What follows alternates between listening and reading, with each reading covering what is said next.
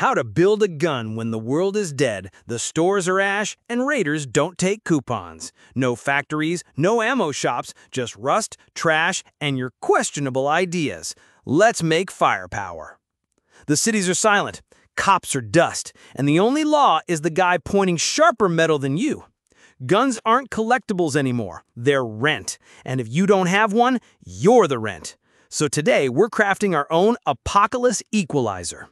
Step 1. Find a pipe. Plumbing, scaffolding, even a broken bed frame. If it's steel, it's a barrel. Step 2. Grab a nail. That's your firing pin. Step 3. Carve or tape a wood chunk into a grip. Classy? No. Deadly? Yes. Now jam your makeshift round, gunpowder wrapped in metal scrap or even shell casings you scavenged, into the pipe. Use tape, wire, or a survivor's favorite, duct tape. Secure everything tight unless you like surprise dentistry.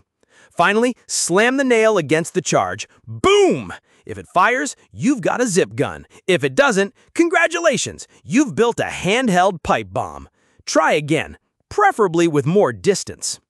Here's the dirty science. Gunpowder explodes, gas expands, pressure pushes your metal scrap out of the pipe at speed. That's it. Controlled chaos in a tube.